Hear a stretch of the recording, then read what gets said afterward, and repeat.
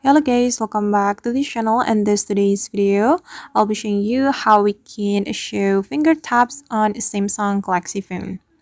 Okay, let's get started. If we want to display or show finger taps on our Samsung Galaxy phone, we have to activate a developer mode or a developer option on our settings. So first of all, we need to go to our settings application.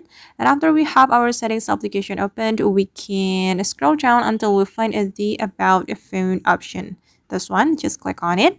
And here you have to select software information. Okay, and tap on the build number several times until the developer mode has been turned on, like this.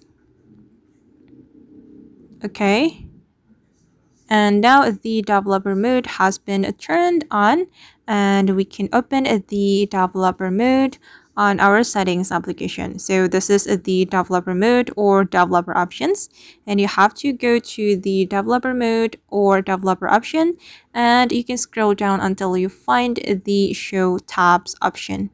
You can keep scrolling until you find it. Okay, this one, just click on the circle button to activate the show tabs feature.